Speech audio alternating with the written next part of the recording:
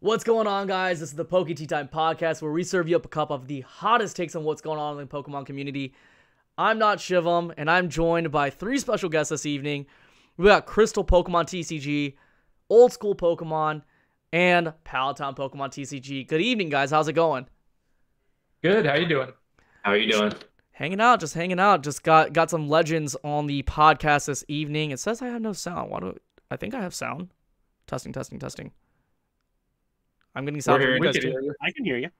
Yeah. They should be able to. No, they said never mind. All right. We got a pretty interesting podcast this evening. It's basically about getting expert advice on how to have a successful business in Pokemon and investing in Pokemon. These guys have been in the Pokemon hobby for a considerable amount of time. They've been around through multiple iterations of different kind of cycles within the Pokemon market. And these guys just know what they've been doing for quite some time. Know whether the market's up, they've been successful, or whether the market's been down, they've been successful. So I'm going to go ahead and have you guys kind of introduce yourselves, and then we can go ahead and get into kind of specifics about who you guys individually are. So we can go ahead and start with you, Crystal. All right, so I'm Crystal Pokemon. I started my Instagram, I think right at the beginning of 2020. I got into Pokemon a little bit late. Of course, I started like everybody else did in the 90s, but I got back into it, I would say, right at the start of 2017. It's probably right when I got back into it. Crystal Pokemon, because I was into the Crystal set. Collecting that was kind of like my first thing. Getting the Crystal Lugia was my favorite card at the time. And kind of just all spiraled from there. I've now turned more into looking into like Japanese promos, and that's kind of more what I specialize. And we run a Patreon, and that's what I use as my skills, and that's what I bring to the Patreon is kind of like searching the Japanese markets, like how to get deals in Japan. And we talk about trophy cards and kind of the analytics between like those cards, what's going on in that market, because it's completely different sometimes than like set cards and everything that's going on here. Prices are always changing, and it's just a much different audience that are buying those cards. So been focusing a lot on that, and I kind of like that because I bring like a little bit of a different spin to our videos, where like Nick, he's more of the churn and burn, and he's got the 99-cent auctions all the time and constantly doing things. And then we have Chris over there that does the consignments all the time, and he's got like the high end set cards, and he's been dealing a lot with that. But that's pretty much my story, a little bit of background in the summary. Awesome. Nick, aka Old School Pokemon, you're up next. Yeah, so I'm Nick, Old School Pokemon. I typical 90s kid, grew up with Pokemon, got out of it for a while. I actually got back in super early. I got back into buying and selling Pokemon back in 2009.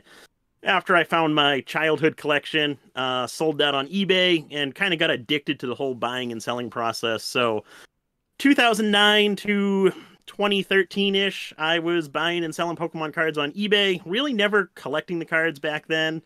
2013, 2014, I was in college. College got to be a little bit too much for me to handle between running an eBay business, going to school, and working part-time. So I gave up Pokemon. I sold everything that I had. Told myself, well, I'm in college. I'm going to be working full-time now. I'm probably never going to get back into Pokemon. So I sold absolutely everything I had at that point. And then shortly thereafter, 2015, I graduated college, started working shortly thereafter. And with my job, I was working on a cargo ship. So I'd work 3-4 months and then come home for that same 3-4 months.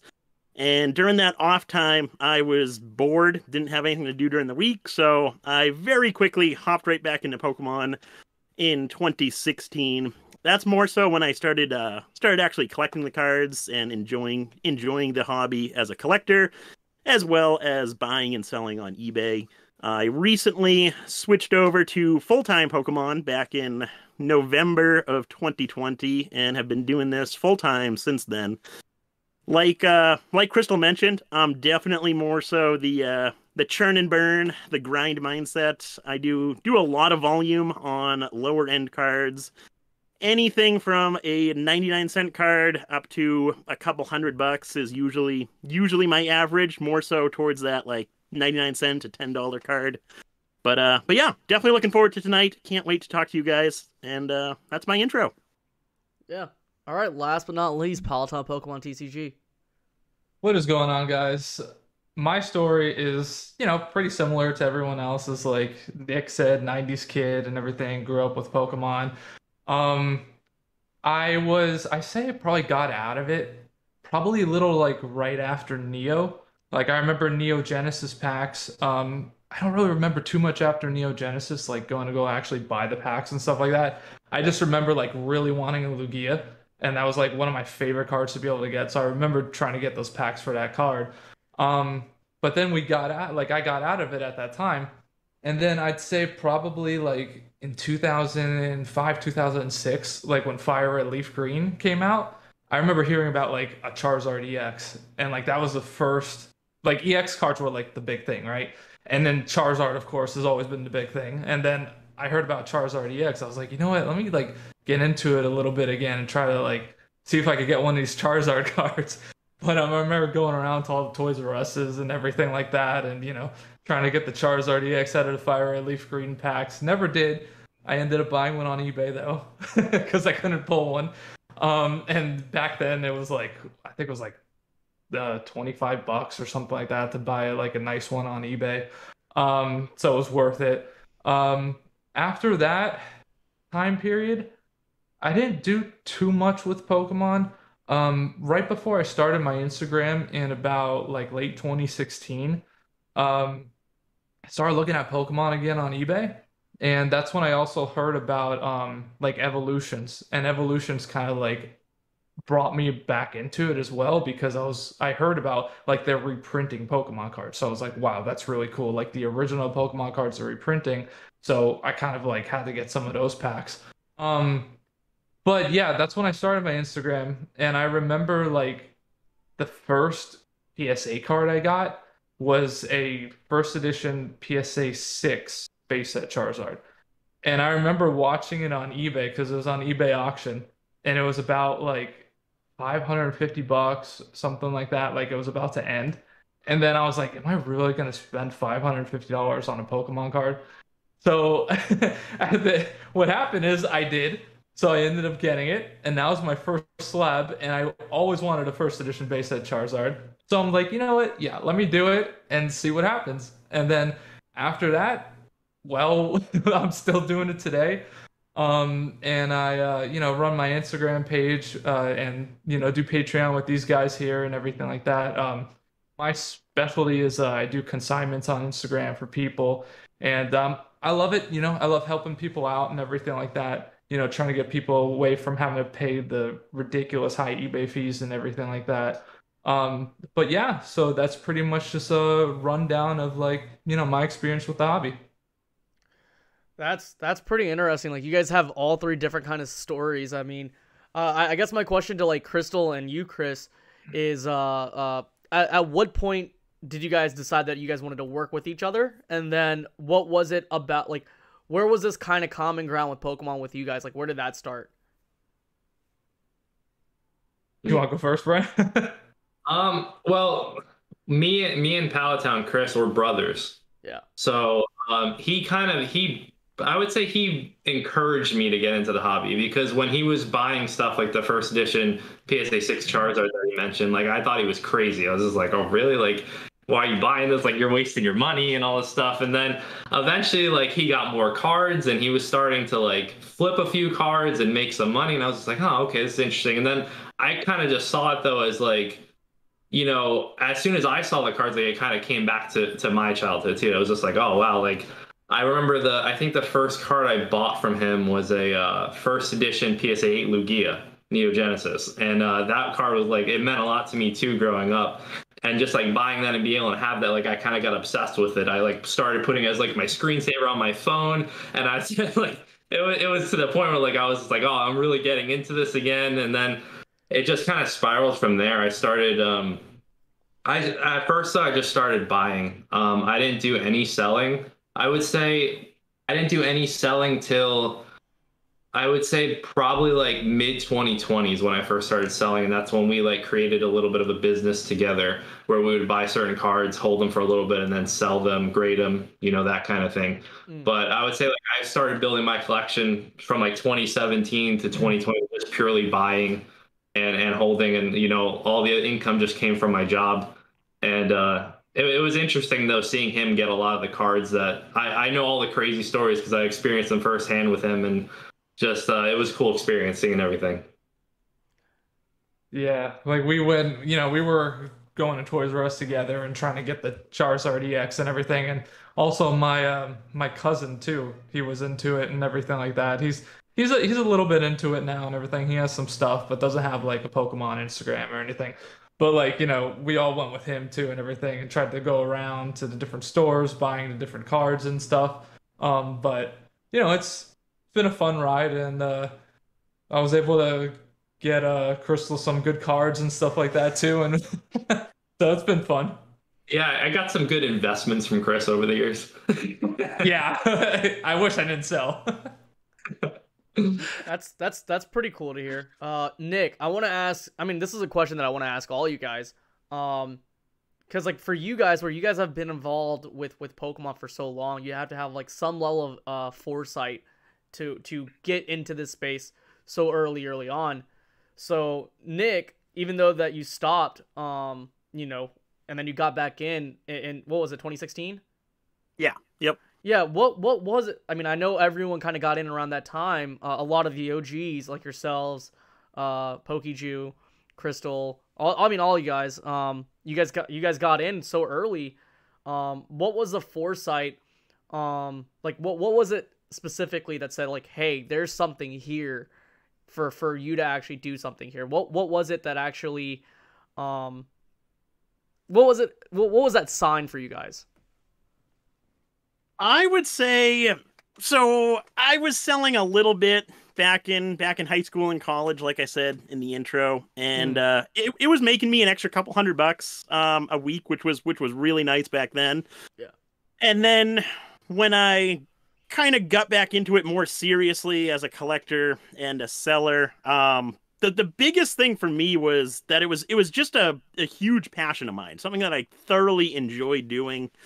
And at that time, the market was completely different than it is today. So it really wasn't something that I considered to be like an investable investment or anything like that. For me, it was just more or less just a passion of mine, something that I really, truly enjoyed doing and something that I had a lot of fun doing. So that's what kind of propelled me to keep going with the eBay business. And then in terms of collecting as a collector, it was more so just something that I enjoyed doing. I was getting all of these cards in. I enjoyed looking through different collections. So at one point I just told myself, I'm going to start keeping one of each card that I get in, and start building my own collection. So I actually started with set cards, building all the WotC sets from different collections that I got in. Any card that I didn't have, I'd add it into my binder. And that just got really addicting to the point where I started diving more and more into it and started branching out and collecting different things. Booster packs, theme deck display cases, no damage Ninetales, obviously. But in the beginning, it was like I said, it was just something that I was passionate about, really enjoyed doing, and really didn't have any aspirations or hopes to go full time or make it something that could be considered an investment for the future. Yeah. So like you said you went full time in 2020. What was it about 2020? I mean, obviously there was a huge boom in Pokemon. What was it that finally? What was that moment there that you saw where it's like, hey, I want to. I love what I do. I love what I'm doing, but I want to make this a full time gig. So like, what was it about that time? Because at that time everything was very volatile. So I just kind of wanted to know that specific part about that, because like going full time in a time where everything is going haywire is kind of scary. So I just wanted to know what was that one sign for you? Yeah, so I had been thinking about going full time. I started giving it some serious thought back in January of 2019. So by then, my eBay business was to a point where I could start to consider working with my shipping job, saving up a lot of money, and potentially going full time within a year or so. So for me, the timing just worked out perfectly. Pokemon market absolutely exploded with COVID and everything going on in the world. My shipping job became a lot more stressful and a lot less fun. Normally, you're able to go to all these different countries, get off the ship, walk around, explore all these different cultures, and it's a really good time. But with everything that was going on in the world at that time, you were stuck on the ship. Crew changes weren't happening when you were in international ports, so I was stuck on the ship. I normally worked 3-4 months. I was stuck on the ship for 6 months, which was absolutely miserable. I was just so fed up with that job that I just decided Pokemon's doing really good right now. Let me give it a shot, see what happens. And fortunately, it's worked out well for me thus far. Hopefully it continues like that. But yeah, that's basically it. I was just fed up with my actual job and decided now was the time to give this a shot while I'm young. Don't really have a family to rely or that relies on my income, so I figured now was probably the best time to give it a shot and see if it was something that could work out.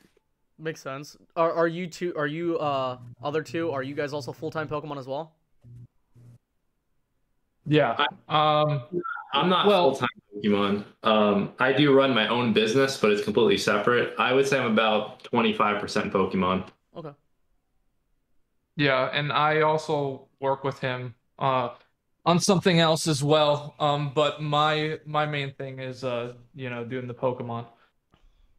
That's pretty cool. That's pretty cool. So, you guys have been involved with sales from almost the very jump when it comes to Pokemon. What was it about the content side that got you guys involved? Because, for the longest time, you guys weren't making content to begin with. What was it that made you say, like, hey, I want to make content in conjunction with your business? Well, I'd say it's more that you just want to meet people. You just want to develop those friendships within the hobby. Like you don't want to just be, stuck behind your phone the whole time and everything like that. Like you want to have, when you can, like, be more interactive with people. And one thing that I really enjoy doing is if anyone has the opportunity to go to in-person events. Like we've all met at in-person events. And it's so much fun. Like when you get to put, a face to the name and everything and actually have like a live interaction with everyone else in the hobby, because there's so much that you guys haven't, even though you didn't meet anyone, like maybe you haven't met anyone in the hobby, like personally, but like when you do meet them in person, like there's so much to talk about. There's so much that you have in common. You all love the same thing. And like, it feels like you've just known each other like your whole life sometimes, and it's a lot of fun. And that was, I'd say, the main point for me to try to make more content and everything like that, and try to like, get out there and be more social and interactive too, is just wanting to develop more friendships within the community, and just have that interaction with people. Was that the same thing for you, Nick? No, it's definitely like, turned I'm into all that. about the money. Yeah. He's the people guy. Yeah, I don't actually care about any of you. I just care about that ad revenue. No. For me, it was I started my YouTube channel a few months after James, Z&G Emporium. And we had talked back and forth on E4 a whole bunch about getting started with YouTube, and he started his YouTube channel and was basically messaging me saying how much fun he was having with his YouTube channel. And around that same time, I had gotten started about thinking about making a YouTube channel, and I actually purchased a really cool collection. Probably the most expensive collection I had purchased to date at that time. So I created my YouTube channel to kind of show off these different collections that I had purchased over the years. If nothing else, so that I could go back to those videos and look through that different stuff. And then it quickly turned into something where, like what Chris was saying, you're able to interact with a whole bunch of different people and meet all kinds of different people, which is really nice. And then plus it definitely does help with the business, kind of getting your name out there, expanding your brand and all of that stuff. But definitely glad I did start a YouTube channel and started on Instagram, even though not really too active on Instagram, but it's fun. Yeah, I mean, I remember, I remember watching you. I remember watching Zach, Gemmint Pokemon. I remember watching, the other content creators, Leonhardt, Nate, Super Duper Danny, Jordan Fringe, and all those guys. And, I learned a lot from people like yourself, because you guys were that resource available. Because, again, like, content is free for people to watch and see. And so, like, seeing what you guys currently do right now, seeing what you guys do on Instagram, seeing what you guys do on pretty much almost every platform, that you guys are on. You guys are there as a wealth of information for people. And so it's cool to see that kind of progression from like then to what it is now, and see how crazy the landscape has definitely changed even in the past 2-3 years. It went from just solely strict YouTube channels where people were only talking about opening up packs, and then you have the other kind of content where people were just doing graded returns and showing off different collections. And so now it's just vastly different, where people like yourselves are giving advice when it comes to trophy cards and investment advice and stuff like that. Like, you guys do consulting too, I assume. And so with everything said, you guys are a true testament as to what is success in the Pokemon community. And so this is where we get into the main topic: how to have a successful business in Pokemon and how to invest in Pokemon. When you guys are, I know Nick is a churn and burn, but are you now looking at things more of an investment now? Oh yeah, definitely. I know I am, for sure. I consider my collection my retirement plan, at least a portion of my retirement plan. I think it's almost hard not to look at some of these collection purchases as an investment with how expensive they're becoming nowadays. Yeah. What about yourselves? I know you went from Crystal, Brandon. I know that for you, you went from collecting crystal Pokemon to these huge cards, and I know on Instagram you keep an eye and tabs on trophy cards a lot. What was that transition for you, and are you keeping a hold of these cards purely as an investment, and then as an asset for yourself? So, like, that's something that I wanted to know, because I think you and I are the same age. You're 27, right? Yeah. Yeah, so you and I are the same age. So like you've gone so far ahead when it comes to collecting and investing and the whole business side of Pokemon, that I look at what you do as an inspiration. So like, tell us a little bit about that, and then you investing in as far as that goes. Like what's that success level that you've gotten to where you're able to inform people and give people advice when it comes to this stuff. Yeah. So I see, I know we got Dan, gotta catch him all in the chat. He's probably fainting right now about our investment advice, and especially with Nick's comment over there on his retirement. Investing advice, yeah. So we got Dan probably throwing 401ks in the chat. So, as far as it goes for me, it's not so much of an investment for me. Okay. But it is to the point where, like, obviously I don't want to buy something and it go down in value. That's true. Right. Too. So when I do purchase something, I make sure that I'm purchasing a good deal, or what I feel is a good deal to the best of my judgment. And like, I'll usually try to purchase something raw, and I'll try to grade it. And usually you wind up working out better that way. When you can grade your own cards, it usually gets more value that way. But my main objective is to try to buy, something as low as I can, if I see value. And that's kind of how I've been seeing it. And if it goes up in value, like, I'm extremely happy about that, just like anybody else. But it's just kind of like, I'm not really buying it for it to go up in value. I'm kind of buying it as something like an asset that I enjoy, that I like. And then it's just like if it goes up in value and like at that time I'm ready to let go of it, and like there's other things in my life that I want to put the money towards, then that's fantastic. You know, it's a win-win. I can sell it, I can make more money off of it and use that money in different ways to fund different things. But I do still have some cards, you know, and that's what it is for me for like the trophy cards. Like it would be hard for me to let go of them. At least that's where I am right now. But with some of my older cards, when I was just into English cards, you know, I have, you know, Shadowless Charizard, the Shadowless Blastoise Venusaur, you know, like we said, the Crystal cards. I have a bunch of base set stuff, you know, Fossil Jungle. I have a lot of those holos and mainly nines. You know, I have a full Gold Star set, stuff like that. So stuff like that, you know, again, like I'm not as attached to all of it, you know, and if the price is right, I will consider selling them and like kind of just funding other things with them. But that's kind of what I use the money for. Maybe I'll sell it and I'll be like, okay, I want to sell this because I want to put it to this card that I'm really looking forward to purchasing. And that's kind of what I've been doing with myself. It's not really like I'm selling it and like getting any kind of wealth off of it.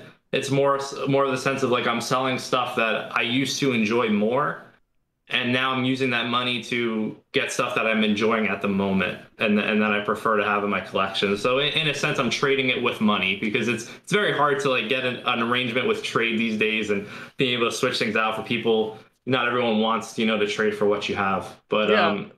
that's kind of like, that's what I've been doing in the hobby. That's kind of my objective. And that's how I've acquired a lot of the cards I have is, like we said, in 2017, you know, I was purchasing cards, was buying from Chris, and you know, I did sell off some of those cards that I had, you know, at wins, at games. And then what I did was I took that money and I purchased, you know, more cards that I wanted to buy. Maybe I sold 10 cards and put all that money into one card, you know, kind of downsizing a little bit into more expensive cards that I prefer and I enjoy more. That's sort of what I did. And in a way, I kind of view that as a strict hobby for myself. I mean, I say it's an investment, but I don't know how long or even if this isn't a viable investment. I don't even think it is an investment. By the way, guys, this is not investment advice. This is purely just us talking and having fun, and you know, that's just how we see it. But anyways, you know, for me, like I've always, every card that I've bought up to this point, like from buying a few binder collections here and there and then selling it, it's always gone back to things in the hobby. I don't think I've ever taken like money out for profit. Like what I mean by profit is like for other things like clothes or, you know, a car or something. Like I haven't done that. I just like being able to take my money and then see the gains on it and then maybe get something else that's really cool too. Like I'll see something else and it's like, oh wow, that's really cool. Or like, I've never had this in my collection before. I've never had this in my possession before. I'd love to have it. Or it'd be purely done in the sense of content, right? Like I'll sell something off because I find something that's very, very obscure on eBay. And, you know, after doing a lot of research, I was like, wow, this is actually very difficult to source out. So I'll buy that and then just showcase that as a piece of content. Because honestly, I don't think my collection itself is generating me any income. It's just kind of sitting here and collecting dust. If I'm being honest, but yeah, I just wanted to know what Chris's thoughts were. So like, I know you do a lot of consignments. You're kind of the exact opposite of what Nick does. Nick is like a turn and burn, and he holds a lot of inventory versus yourself. Why is that the case? Yeah, I am the complete opposite of Nick when it comes to selling things. I myself personally have never once done a eBay auction for myself. I've never sold a card at an auction. That's just not how I, you know, prefer to do things. If I were to ever have sold a card on eBay, it would be buy it now with the or best offer option.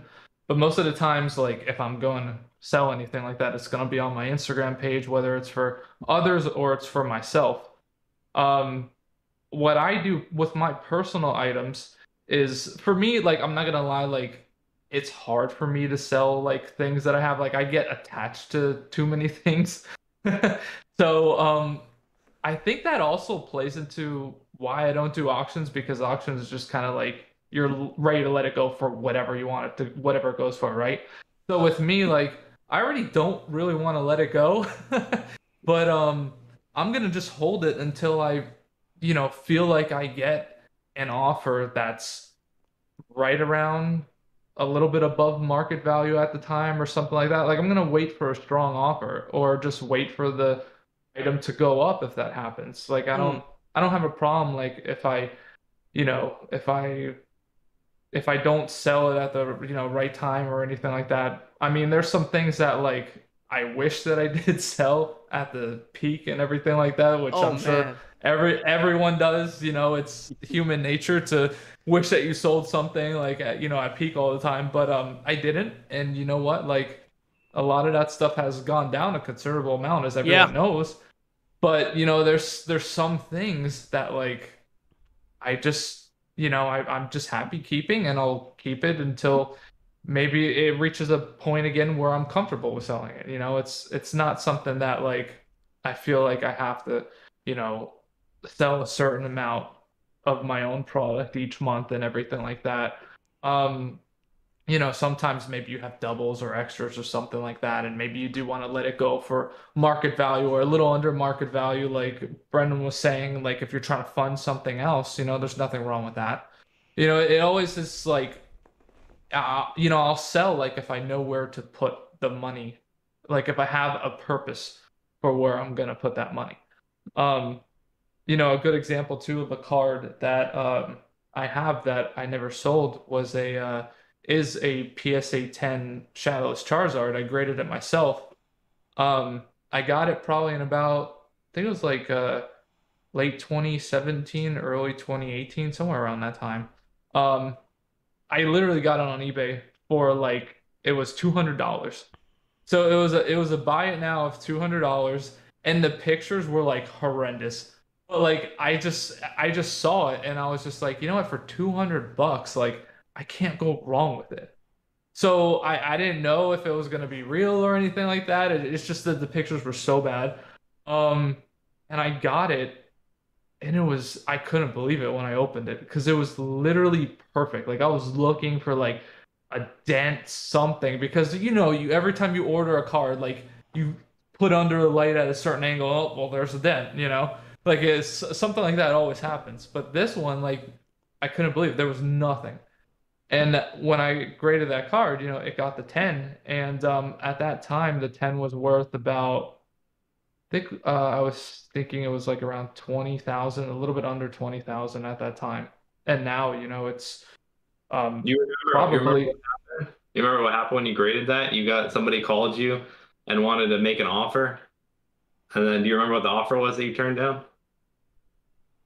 I don't. What was it? I don't remember that. I think Charlie Herlocker, I believe, had called you, and he had somebody that was interested in purchasing it Oh, because you, yeah. right? Yeah, I graded through Ludkins, and at that time, Charlie was, the guy at Ludkins. Um, and he said that someone had like, I think it was like a 25K offer or something like that for it. And Yeah, I remember I it was 30. yeah, or 30, somewhere around there. But I turned it down, and to this day, it's probably anywhere from like, don't quote me, but like 80 to $100,000 Yeah. card, somewhere around that area. Um, I mean, some have sold for more, some have sold for less, Mhm. but and I still have it because it's special to me. Yeah, you graded it. It's something, yeah, it's something that means a lot, and that's not to say, you know, in my lifetime that I'm not going to sell it. Like, if I have to sell it for whatever reason, family matters or whatever, Yeah, like, yeah, of course. there's priorities, Yeah. but there's just some stuff that you feel more of a special attachment to and everything. And I don't know if I'm still talking about the same topic or No, I just you kinda- are. kind You of are. kept going Yeah. on. No, But, that's pretty cool to hear because I tell people like I think all the cards that I currently have, which is not a lot, I have a very, very small card collection myself. I say it's all fair game, but like some of the stuff behind me isn't fair game. So like I've had Ninja's wife Jessica Blevins offer $20,000 for my Pokemon Snap machine, and I turned that down. Because like there's just a story behind it. I had to drive up to Ohio for 6.5 hours, and then 6.5 hours back that same day, just to go back to work the next day. It was one of those things where it's like I remember buying it. I remember getting it. There's just things that I just won't ever sell. Granted, like you said before, like there's nothing, like there's things in life that would take precedent over all this stuff, like having family. If I ever have kids or they want to have college or something like that, there's just more important things than materialistic objects, obviously. I want to bring out something that Lucario Forever said in the chat. He said, "Always best selling when you don't have to sell," and that's 100% correct. That's a very good point, and I definitely agree with that. I agree with that too. So where you guys have been involved in the hobby so long, I can definitely say you guys are successful at what you guys do. But I want to talk about some of the mistakes you guys have done, like things that stand out where you learn from it and you don't plan on ever repeating that same mistake ever again. So I'm going to let Nick go ahead and take this one. One thing I can think of off the top of my head is we'll continue on with the PSA 10 Shadowless Charizards. So like I said, when I first got back into buying and selling in 2009, I had no interest whatsoever in collecting the cards. It was strictly business for me. And so at that point, 2010, 2011, I had the opportunity to purchase a PSA 10 Shadowless base set Charizard off of Ed E. Birdman for $400. Shout out to E. And so I bought that card from him, and I held on to it for a little while, a year or two, and then prices moved up to $900. I saw that I had the opportunity to double my money. I thought that was absolutely fantastic, so I sold that card and regret that to this day. So that's my biggest regret is not having a true interest in the hobby from a collector standpoint. Because had I been interested in the hobby from a collector standpoint, I would have kind of known like the true value of that card, how rare that card actually is. Something outside of like the monetary aspect of the card. And I think that's something that's really, really important in order to be successful is you have to have a true passion behind whatever you're doing. Mm-hmm. I agree with that. It's a double-edged sword, I think. It is. Because you get so sentimental with the things that you have, or like the people that you work with, or just there's just so much goodness in this hobby where it's like, dang, I can make a lot of money, but do I want to make a lot of money? Or there's just so much to it. Like, I was gonna say something, but I forgot. But what about you, Brandon? Like, what's a mistake that you've learned from throughout the time from here that you think that people would definitely value? Well, I've made a lot of mistakes, and a lot of it's not buying something right away, or like having cold feet, or just being a little just scared to pull the trigger and just being like, okay, well, maybe it's just too expensive right now. I'm sure we all have had that. Yeah. But I think I have one of the biggest ones. So back in 2020, there was an illustrator that popped up on Mercari. It was a raw illustrator. It was $88,000. It looked really clean. I called Chris up. I'm like, we need to buy this right away. We need to contact the middleman. We need to get on a plane, like just get us tickets. Like we need to go right now. Like we need to find some way to go and secure this card. Like it was insane because at that time, that was a little bit after the 9 went for like 225, like on the Japanese market, and Scott and everyone on E4 was like, oh, it's a $500,000 card. And then I was just thinking in my head, I'm like, okay, well, why isn't anyone picking up for 225 and doubling their money? It just took time, but eventually somebody did pick up that card. But that was like the only data point we had at the time, like 225. Everybody else was saying it's $500,000. So I'm like, okay, well, $88,000, that's an extremely good deal on an illustrator in 2020. Like that's insane. And it came with the original mailing envelope and the coupons and everything that came with the card, sent to the original winner, and the seller was the original winner. So I tried to do everything as quick as I could, but within the hour it was snapped up from Japan and it snapped up off the market. And like, it's with that type of stuff, like you need super quick connections. Like you need to be able to like wire the money to your middleman in Japan right away. The middleman was trying, like my middleman was trying to set up arrangements to meet the person, but this person must have been bombarded with requests. And like that's kind of thing. It's like first come first serve. Like you really have to have somebody that's quick on that ground floor. And at that, like it was just chance at that time, But I mean that was like, what's that card worth today? We saw a 9. What would the 9 do? $1 million? Or how, I don't remember what the sale point. It was 1.2 something with Pokemon to Logan Paul, and then Logan Paul took that and gave, what was it, $4 million for the 10. Yeah. So, I mean, what did I? If it was a 9, it was raw. If it graded a 9, it looked clean from the pictures. But if it graded a 9, so you don't know what it graded as?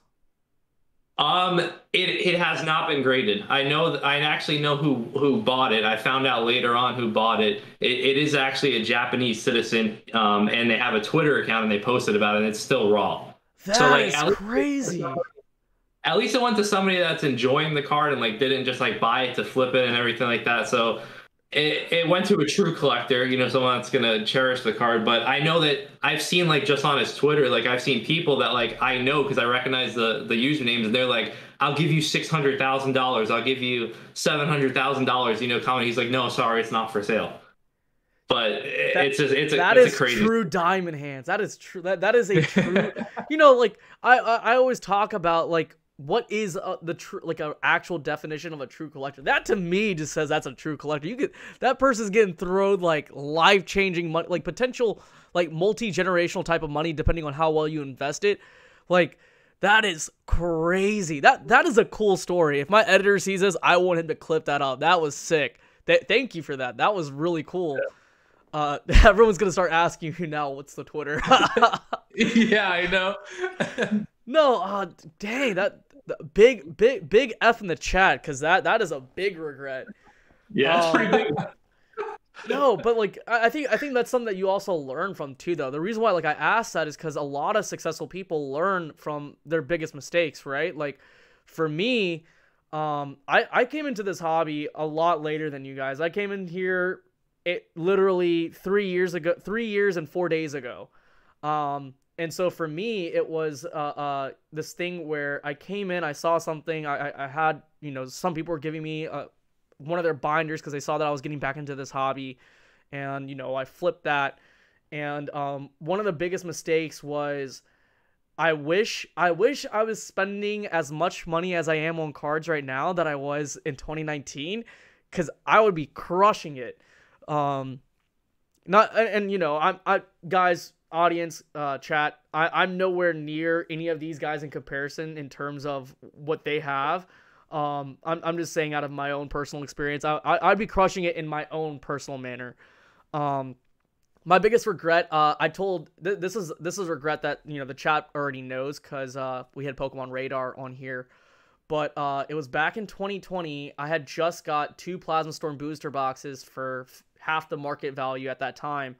And I sold one for $2,100, which was about $500 above market value.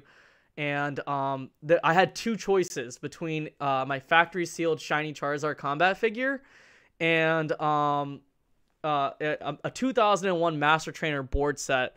But what's cool is that it had, it being factory sealed, it had 4 base set unlimited packs on the actual cover. So it's sealed with the box. And that's really cool because it's a 1999 product with a 2001 product.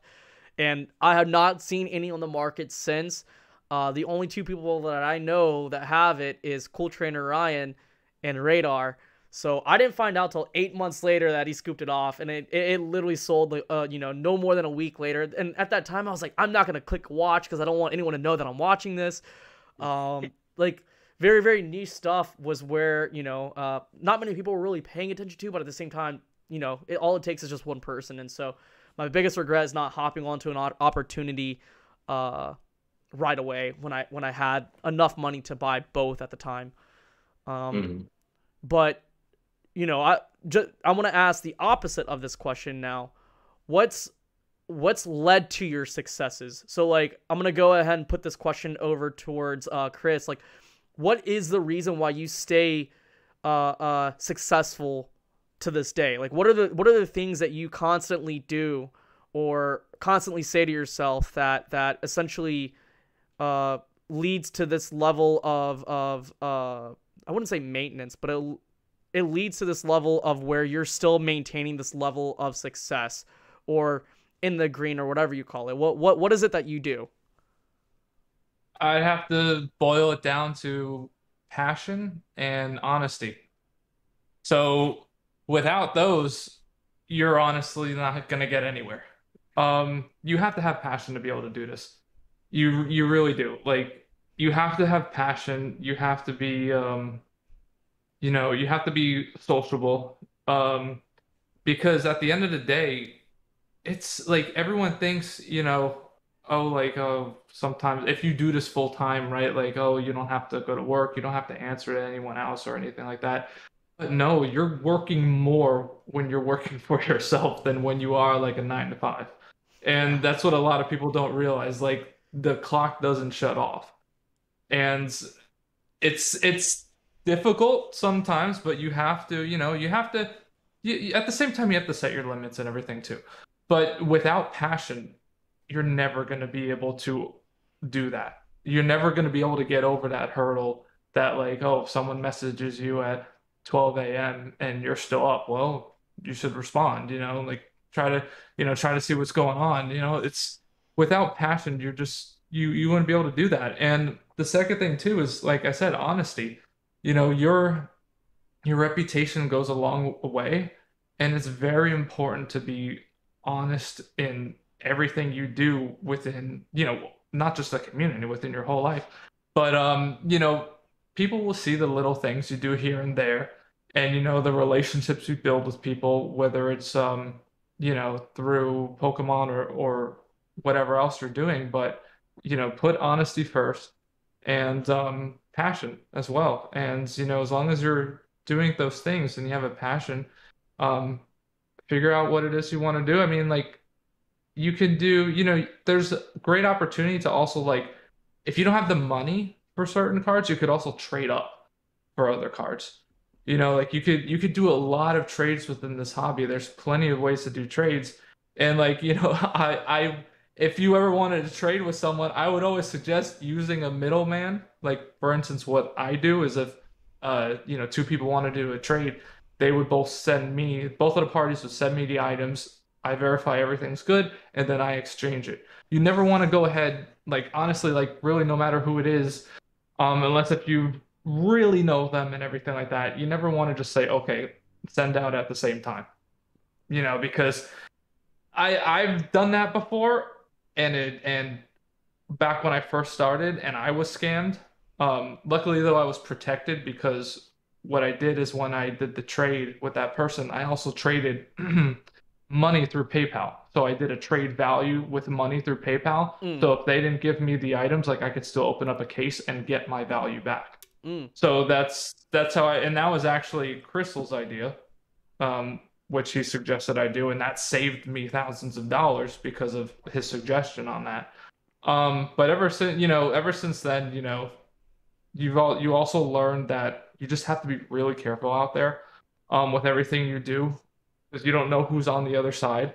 But just watch yourself, be careful, have a passion, act honestly with others, and I think I think you'll have a good time. Yeah, I mean, I tell people that there's more money to be made by being honest, because there's a level of longevity in that, right? Like, so many people are in it for a quick buck, and they don't really realize that, hey, if I'm just being honest, you can make way more money, like a stupid amount of money. Because the moment you scam someone, out of whatever amount, whether it's $5 to $100 or even $10,000, that's it. That money's gone. Once it's spent, it's gone. There's no more. Like, you can't revisit that same bridge or that same avenue again. Lots of good advice there. For one thing that I've kind of learned from people like Old School and Zach, and this is something that you can kind of touch on, Nick, is discipline. That's one thing that I've kind of learned, having a level of discipline keeps a level of steady. It allows me to have this steady mentality when it comes to approaching certain business or financial based decisions in this space. So I wanted to talk to you, Nick, about the level of discipline and where does that come from, and what kind of advice you can give to people to essentially develop that level of discipline that you have, because that's something that you have to have. That, like, I've noticed that level of discipline, whether it's sales, whether it's how you do things at events. It's like you're very, very calm, you're very focused. So whatever you say is probably going to help anyone in this chat, even myself. Yeah, Nick is definitely. Nick is a one-man sweat. Nick is a one-man sweatshop. He is, dude. I don't know how he does it. He's got paper cuts all over his fingers and hands. Dude, from the I don't know how he does label. it. I don't know how he does it. People like that blow my mind. He's got a lot of discipline, yeah. It's definitely tough sometimes, for sure. Like, yeah, no doubt. It's like what Chris was saying.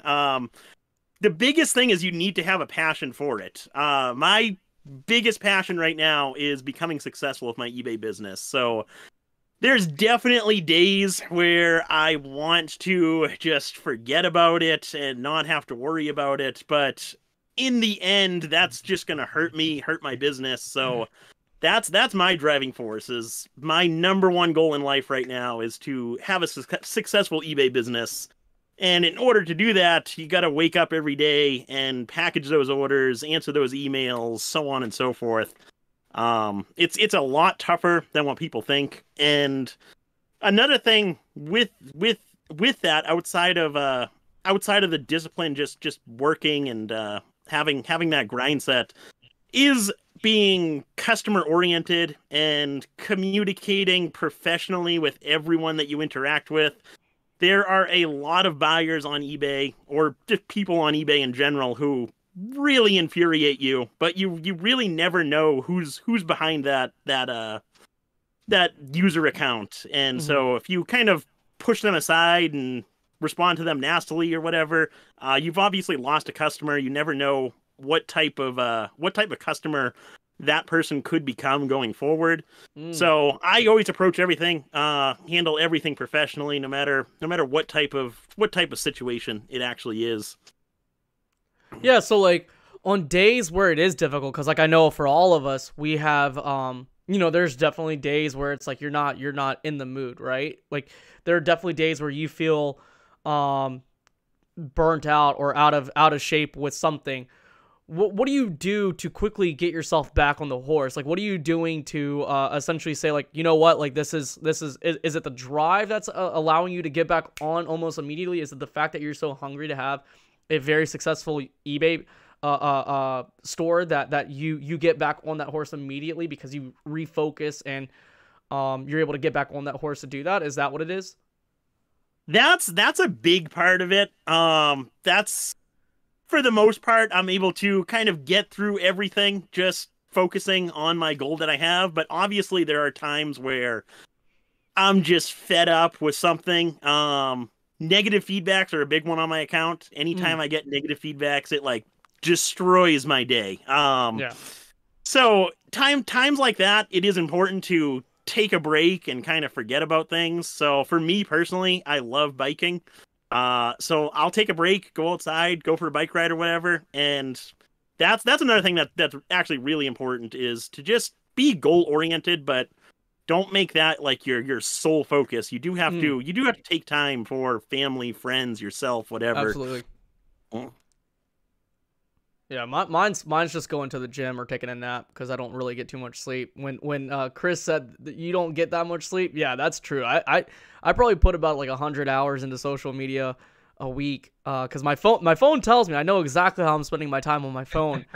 And yeah, like whether it's literally me playing Fortnite with Don Diego, her brother, and Radar, or me just going to the gym or me taking a nap. Those are like my ways of kind of like quickly coping and quickly getting back on that horse. Because like you might have like that one kind of negative comment, and then it's like I'm the type of reactive person, because like I was bullied growing up. So like I got to the point where it's like, I'm not going to take that anymore. So then once you get on social media, you have to act the exact opposite. If someone's saying something nasty, you can't interact with that. You can't be reactive. Otherwise it catches like wildfire.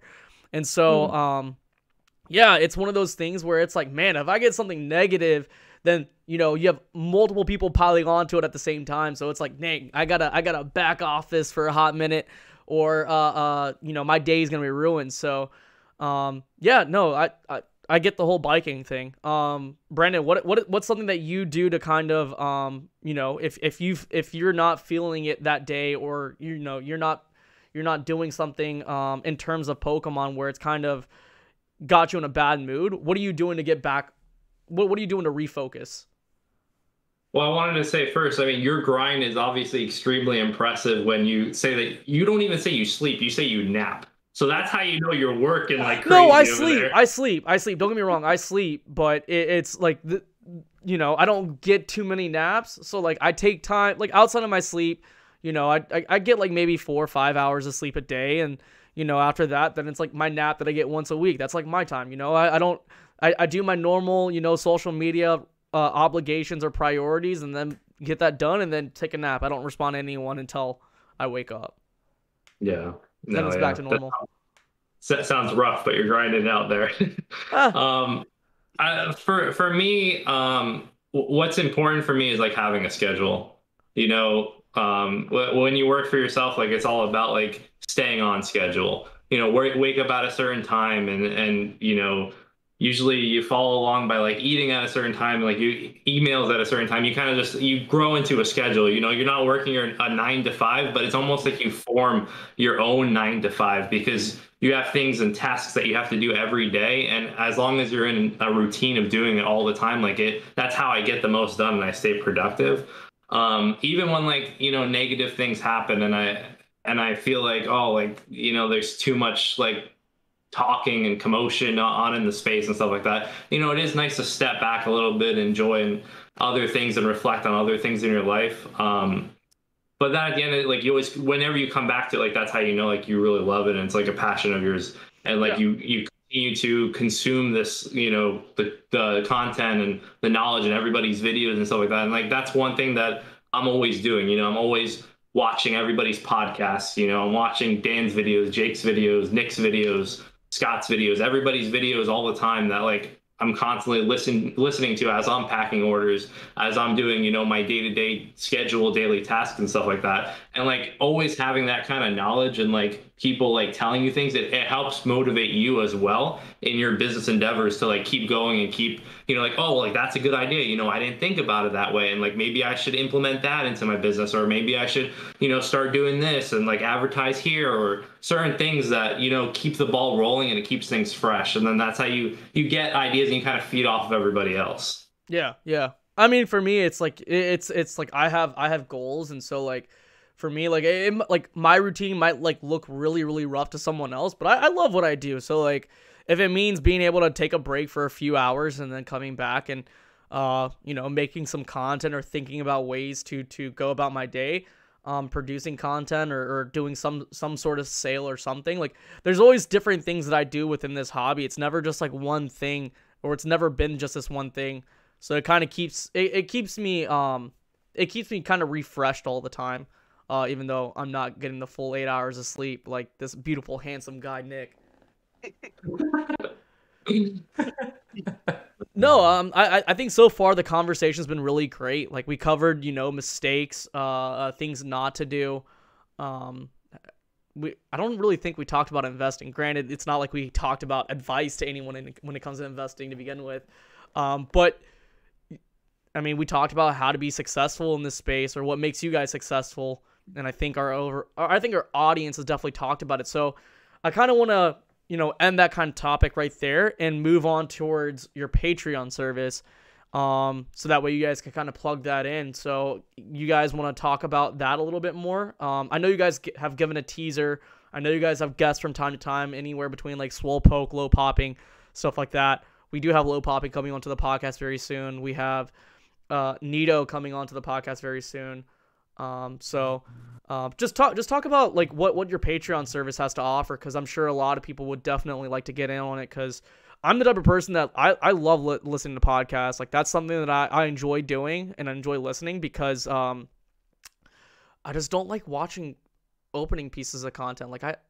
I'm friends with a lot of people who open product on content, but I just don't really watch it myself. It's hard for me to stay engaged. But yeah, like what do you like? Yeah, go ahead. Either one of you guys can feel free to hop in. I started off. So we have a Patreon. We started it in September. We all three run it. So we're all three in every video. We have what we call as an MMT. It's a monthly market talk. We do that once a month, and we just kind of go over like a general rundown, our sales and purchases, kind of like just discussion of like what's going on in the market. Mm-hmm.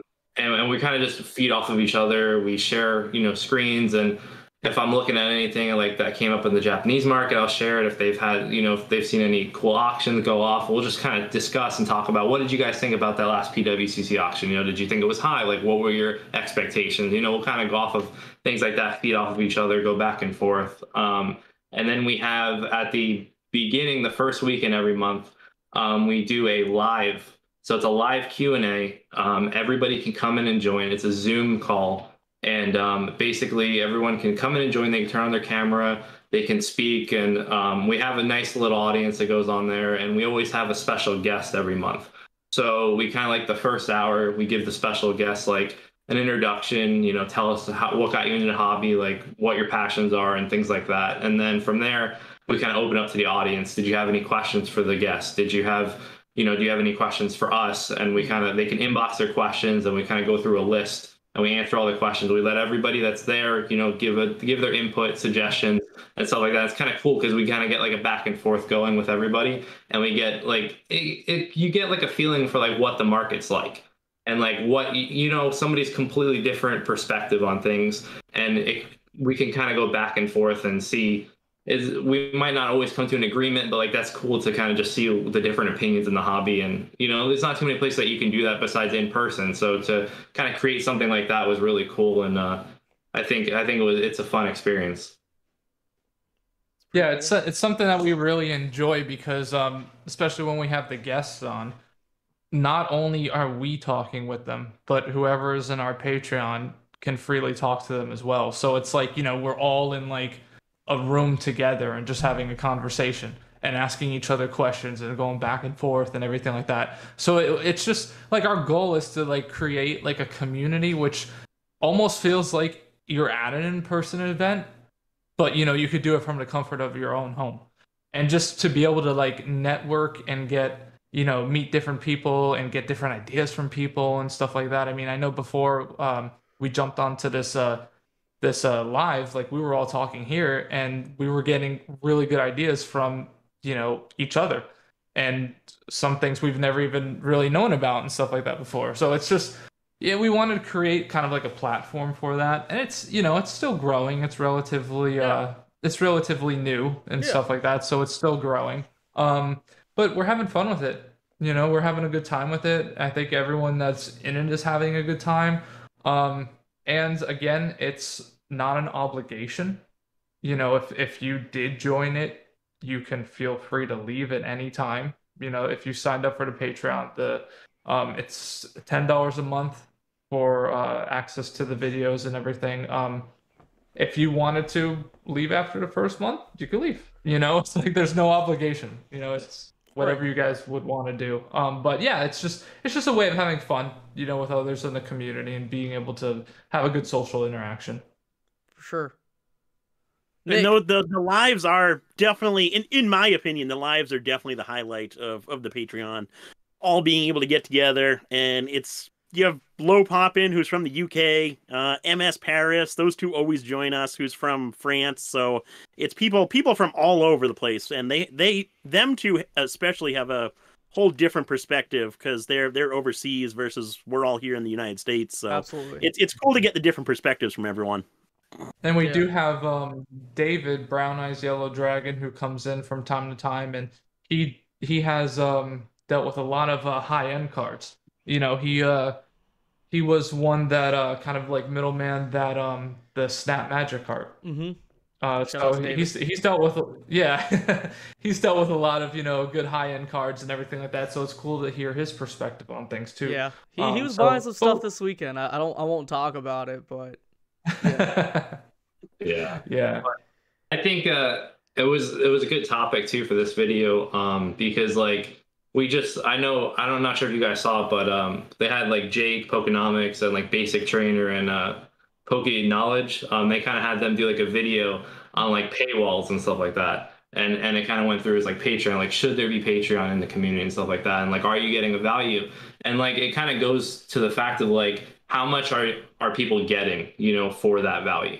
Are you just like hanging out and making funny videos and stuff like that, and like it's just entertainment? Like if people want to pay for that, then fine, but like yeah, we try to give people like resources, and I'm very analytical. I like to go down like rabbit hole and like figure out like, well, so we talk about trophy cards a lot, right? So like we'll think about like releases, we'll talk about that, we'll like go through articles, and like we've screen shared like the different Japanese pages that I'll search for, and like kind of different terms and stuff like that, and like we share all of these things because at the end of the day, like we're helping the community grow and the knowledge.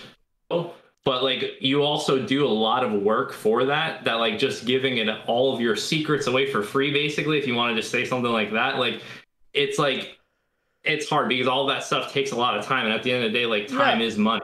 So yeah, that's something I kind of want to touch on real fast. Like, often at times, like, I say this without a doubt. I say this to all my friends. I say this to myself too. As you get older, you should be able to value your time more and more and more. Because I feel like as you get older, the more busier you get. With that being said, I think that, there's going to be people out there that want to support your content, and there's nothing wrong with that. No one has to pay for your Patreon. It's something that you literally just have something set up, and if someone out of their own volition wants to pay for it, cool. Like $10 a month is what, like a Starbucks? Yeah, it's literally much. just that. I mean, it's something that I think that I think it's something that I just don't think it really matters. I know for me, I don't really have a Patreon. I know myself and my former co-host and we kind of talked about having a Patreon, and we were like, I would much rather have views on whatever thing that I'm doing, even though that we're not getting paid out. And just to give you, like, if we didn't even have sponsorships, we would not have anything coming this way, right? We're not a monetized channel by any means whatsoever.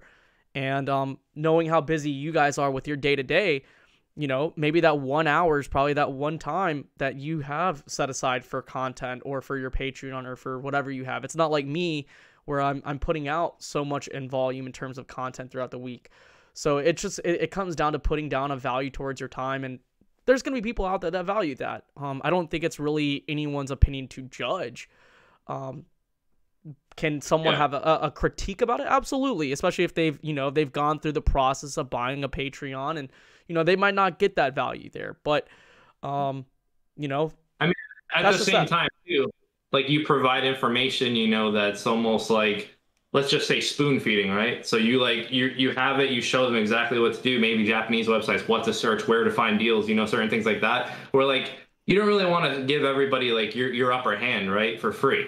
That too. Where, it also comes down to connections too, right? Like being able to build this sort of network, quote unquote, allows you to kind of, I wouldn't say bypass because that sounds really elitist, but like it really says like, hey, like, I'm giving you money, I'm paying you for a quote unquote service, so this is what I'm getting out of it, versus someone that's just, off the wall randomly asking for something right off the bat, right? You're going to prioritize someone who is in a way paying you, because again, you're getting paid for your time at that point.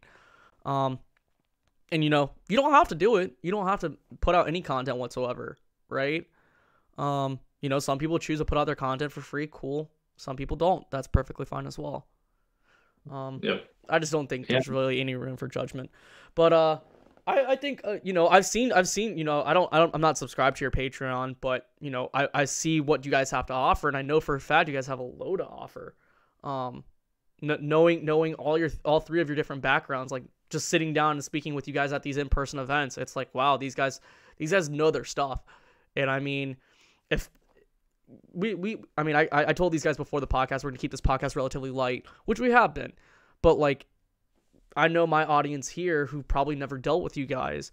If they like what you've said, then, you know, who knows? They might see some value there. They might subscribe to a Patreon, you know? It's like Twitch, right? Like people pay money for subscriptions on Twitch. You don't have to do anything. It's just the button that's there, right? So, I think that's pretty much it as far as that goes. If you want to go check out their Patreon, definitely do so. There's a lot of insight. There's a lot of knowledge. I know. I'm the type of person that's starting to learn and trying to get to learn more and more about trophy cards, because I'd like to have a Pokemon Snap contest card within the next X amount of years. That's like one of my end-all be-all goals, because I wanted to match my Pokemon Snap machine right over here. That's There that's we go. Really, that's the only thing I want. But yeah. Which one do you want? I don't know, man. I think any of them would be perfectly fine. No, like, even though Charizard is one of my favorite Pokemon and Charmander looks really cool, I think the Articuno probably looks the most dope out of all of them. It just looks so cool. But what was I gonna say? No, Nick, you run a podcast with Dan Catch 'em All Collectibles. He is a great guy as well. Talk to our audience here a little bit about your podcast. Yeah, so me and Dan started a podcast a little over a year ago now. We finally, just this year, or just this past few weeks, created a separate YouTube channel for the podcast. It's called PokeFlips. So, created a separate channel of us two combined together. It's every other week. We upload the podcasts every other Thursday, and going forward in year 2, we're going to be doing guests every other episode. So one episode's just going to be me and Dan talking about different Pokemon topics. We'll answer any questions from the previous episode that you guys leave in the comment section.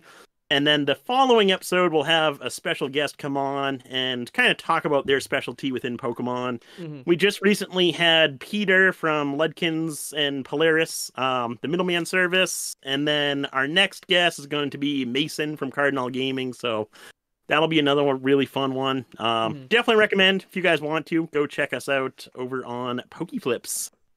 Definitely. That sounds pretty cool. I like the name. I like the name a lot. Yeah, definitely have to give it a listen. Are you guys available on Spotify? Yes, we actually did just figure out Apple Podcasts, Spotify, Google Podcasts. So there you go. Whatever form of podcast you listen to your podcasts on, we got you covered. That means you first have to listen to PokeFlips, then you have to listen to the Poke Tea Time podcast. In that order, specifically. Definitely go check them out. Definitely go give them all the support possible, because these are really good people. To kind of close it out, I'm going to go ahead and quickly talk about our sponsors. Our first sponsor is Kenly, aka the Pokemon Network. Kenly pretty much has everything available. I don't know what he doesn't have. The man goes through things very, very quickly between Yu-Gi-Oh! And Pokemon. I think he's been trying to get into sports. But if you want to buy anything down from the lowest of cards, the most affordable of cards, down to the most expensive cards, definitely contact him, because he probably has it, or he knows someone who has it. Then our other sponsor is TCG Stadium. TCG Stadium is an online card shop based in Nashville. They have multiple and numerous amounts of modern Yu-Gi-Oh! And Pokemon product. Definitely go check them out at tcgstadium.com. Our third sponsor is Double Infinity Gaming. Double Infinity Gaming is a card shop, a online card shop based in Florida. Will and Julie are your go-to people when it comes to having any questions you want answer when it comes to playing any sort of TCG. I think they have the team. I think they have the resources, and I think they have basically the passion to basically tell you how to go about playing competitively. But they also have numerous amounts of TCGs, so definitely go give them a follow on Instagram and on TikTok. And then finally, this is not a sponsored a sponsor, but I like working with them because I believe in creating value for my community and for the Pokemon community as a whole, and that's the app called Collector. Collector is spelled COLLECTR. Collector is an app that essentially tracks any Pokemon card, any Pokemon product, any TCG, sealed, unsealed, whatever it is. You can track it on there. There's trends on there, and you can find Content Creators Corner, where I'm available. I know they advertise for good old Palatine Pokemon TCG from time to time, so that's pretty cool. But yeah, definitely go check them out. I love the app itself. Definitely go give it a download. It's free. So yeah, it costs 0 cents, $0 just to get it. And plus, it's just really cool just to track the value of your collection. But that's pretty much it as far as that goes. I feel like I spent like an hour talking about our sponsors. But do you guys have anything else to say? Definitely plug yourselves in and let everyone know where to find you guys and whatever projects you guys are working on. And if you want to give us an alpha, definitely do so too. Yeah, so just thank you, Shiv, for having us on here and everything. We really do I appreciate appreciate it. you guys. We had a great time talking with you, and hopefully we could do this again sometime too. And you guys could find me on Instagram, Powtown_Pokemon_TCG. I have a YouTube, which I really don't do much on, but also the Patreon that we share with these guys right here and everything. But yeah, feel free to stop and talk to me at any time too. Yep, and pretty much just the same for me. You just find me on Instagram, Crystal Pokemon TCG, and yeah, just we'll be doing more videos with these guys. And I appreciate you having us on and letting us talk. It was fun. For sure. Yeah, thanks for having us, Shiv. Always enjoy talking Pokemon, and these live YouTube streams are an absolute blast. Thank you, everyone in the chat, for hanging out. Really do appreciate your time. And if you guys want to follow me on YouTube, Old School Pokemon, Pokeflips, that would be very much appreciated. Have an Instagram, and then an eBay store, obviously. School is spelt the cool way, SKOOL. But yeah, thank you for having us. Yeah, for sure. No problem. Guys, if you are listening to this podcast through your ear holes, we are available on Spotify and Apple Podcasts. Make sure you give us a 5-star review. We also have a Discord as well. I will be available at Collecticon as well. So if you want to see me, or if you do see me, stop me, say hello. Don't be afraid to say that.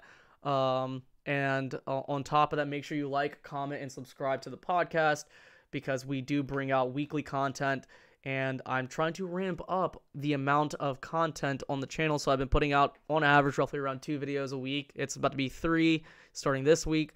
So that way you guys get all the goods when it comes to Poke Tea time. But besides that, I don't know if you guys know how I sign off the podcast. When we go ahead and show you guys, essentially we like to have an imaginary teacup. So I'm gonna have you guys hold up your teacup. Oh, pinky's out, pinky's Yeah, out. pinky's out. Always pinky's out. Gotta be fancy. You're gonna sip up. Then you're gonna say deuces, and then you're gonna salute out. So that's how we sign off on the podcast every single time. So on 3, sips up, deuces, and we're out. All right, see you guys in the next one. Make sure you follow all these guys, all these wonderful gentlemen, on their social media, as they stated. And we'll see you guys next Tuesday on the next Poke Tea Time podcast, where we do have a special guest coming up. I will reveal that very soon, because it's blanking right now. But yeah, I'll see you guys soon.